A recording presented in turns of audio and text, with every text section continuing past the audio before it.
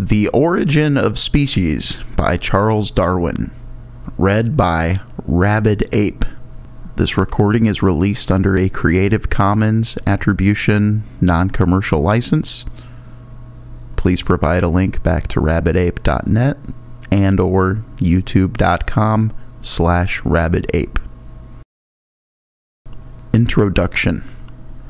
When on board HMS Beagle as naturalist, I was much struck with certain facts in the distribution of the inhabitants of South America and in the geological relations of the present to the past inhabitants of that continent. These facts seemed to me to throw some light on the origin of species, that mystery of mysteries, as it has been called by one of our greatest philosophers.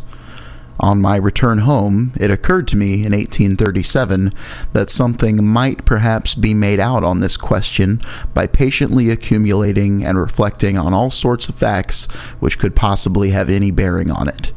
After 5 years' work, I allowed myself to speculate on the subject and drew up some short notes. Those I enlarged in 1844 into a sketch of the conclusions, which then seemed to me probable. From that period to the present day, I have steadily pursued the same object. I hope that I may be excused for entering on these personal details, as I give them to show that I have not been hasty in coming to a decision.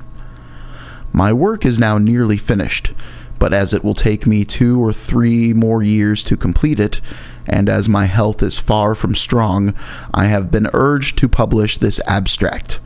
I have more especially been induced to do this, as Mr. Wallace, who is now studying the natural history of the Malay archipelago, has arrived at almost exactly the same general conclusions that I have on the origin of species.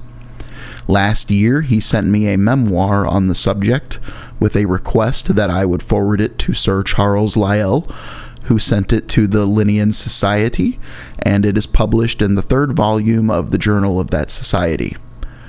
Sir C. Lyell and Dr. Hooker, who both knew of my work, the latter having read my sketch of 1844, honored me by thinking it advisable to publish, with Mr. Wallace's excellent memoir, some brief extracts from my manuscripts.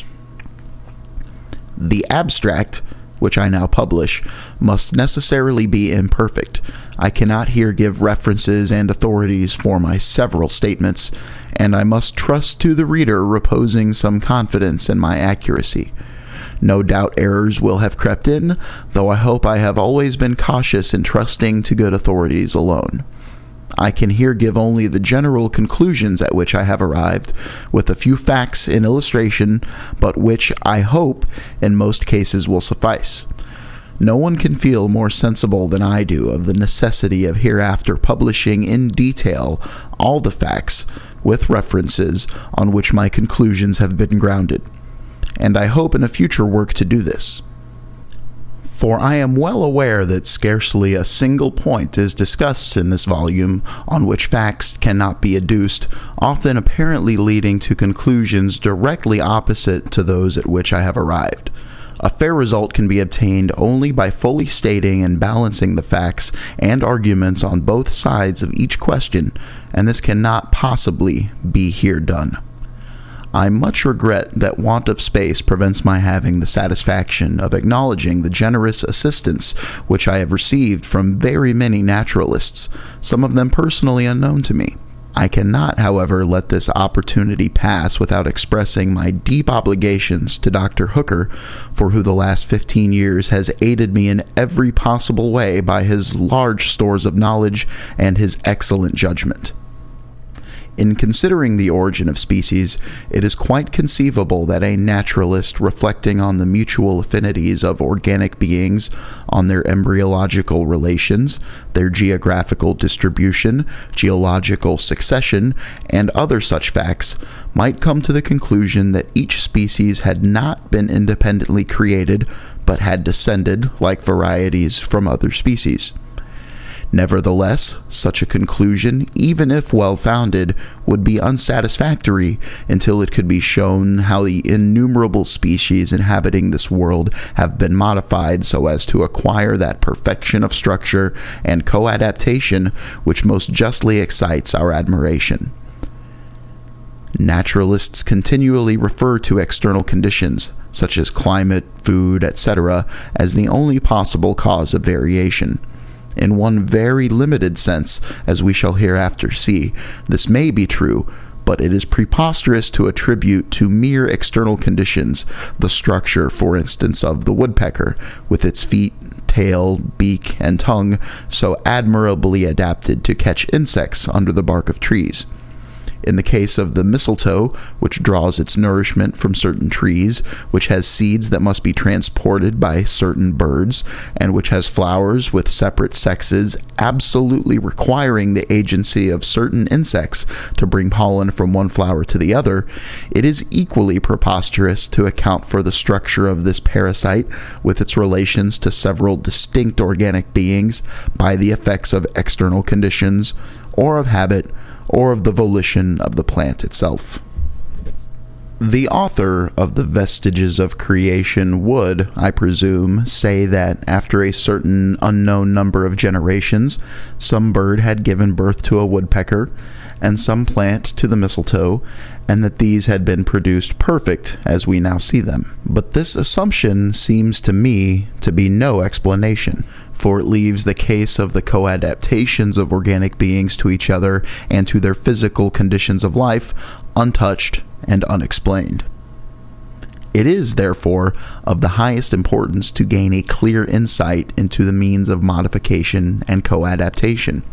At the commencement of my observations, it seemed to me probable that a careful study of domesticated animals and of cultivated plants would offer the best chance of making out this obscure problem. Nor have I been disappointed. In this and in all other perplexing cases, I have invariably found that our knowledge, imperfect though it be, of variation under domestication, afforded the best and safest clue. I may venture to express my conviction of the high value of such studies, although they have been very commonly neglected by naturalists. From these considerations, I shall devote the first chapter of this abstract to variation under domestication.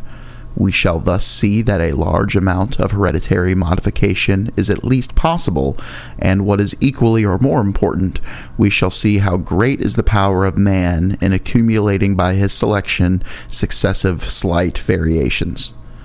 I will then pass on to the variability of species in a state of nature, but I shall unfortunately be compelled to treat this subject far too briefly, as it can be treated properly only by giving long catalogues of facts.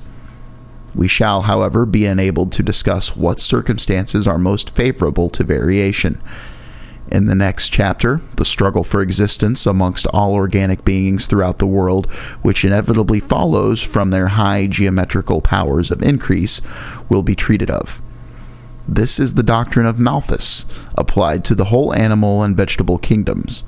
As many more individuals of each species are born than can possibly survive, and as, consequently, there is a frequently recurring struggle for existence, it follows that any being, if it vary however slightly, in any manner profitable to itself, under the complex and sometimes varying conditions of life, will have a better chance of surviving, and thus be naturally selected. From the strong principle of inheritance, any selected variety will tend to propagate its new and modified form. This fundamental subject of natural selection will be treated at some length in the fourth chapter, and we shall then see how natural selection almost inevitably causes much extinction of the less improved forms of life and induces what I have called divergence of character. In the next chapter, I shall discuss the complex and little-known laws of variation and of correlation of growth. In the fourth succeeding chapters, the most apparent and gravest difficulties on the theory will be given, namely, first, the difficulties of transitions, or understanding how a simple being or a simple organ can be changed and perfected into a highly developed being or elaborately constructed organ. Secondly, the subject of instinct, or the mental powers of animals. Thirdly, hybridism, or the infertility of species, and the fertility of varieties when intercrossed. And fourthly, the imperfection of the geological record.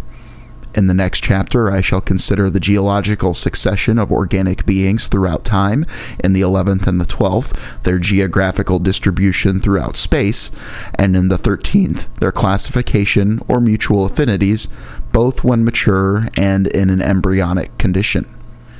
In the last chapter, I shall give a brief recapitulation of the whole work and a few concluding remarks. No one ought to feel surprise at much remaining as yet unexplained in regard to the origin of species and varieties, if he makes due allowance for our profound ignorance in regard to the mutual relations of all the beings which live around us. Who can explain why one species ranges widely and is very numerous, and why another allied species has a narrow range and is rare? Yet these relations are of the highest importance, for they determine the present welfare and, as I believe, the future success and modification of every inhabitant of this world. Still less do we know of the mutual relations of the innumerable inhabitants of the world during the many past geological epochs in its history. Although much remains obscure, and will long remain obscure, I can entertain no doubt, after the most deliberate study and dispassionate judgment of which I am capable, that the view which most naturalists entertain, and which I formerly entertained, namely that each species had been independently created, is erroneous. I am fully convinced that species are not immutable, but that those belonging to what are called the same genera are lineal descendants of some other and generally extinct species, in the same manner as the acknowledged varieties of any one species are the descendants of that species. Furthermore, I am convinced that natural selection has been the main, but not exclusive, means of modification.